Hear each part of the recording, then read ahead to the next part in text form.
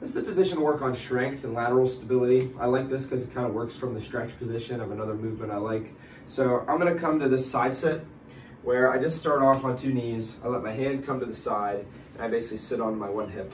My legs just kind of fall right on top of each other. I spread my fingers nice and wide, right?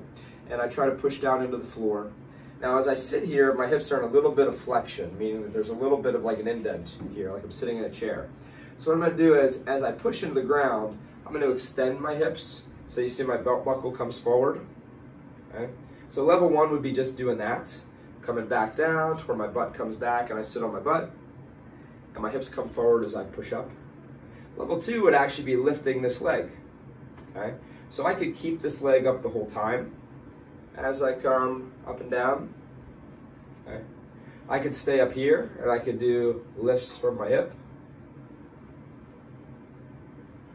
I tend to mix in a little bit of both, so I might come down and come up, and then I might pause here and do 5, and then I might do it again.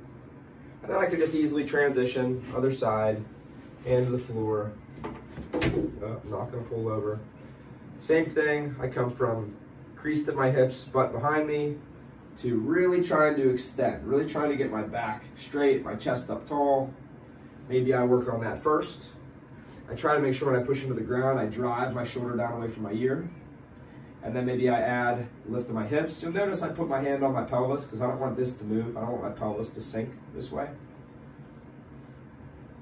And then maybe if I want to, I might keep this the whole time and work on the bottom leg. Maybe I might throw it at the top, doing 5 to 10 lifts. Really watching that I don't hike my pelvis.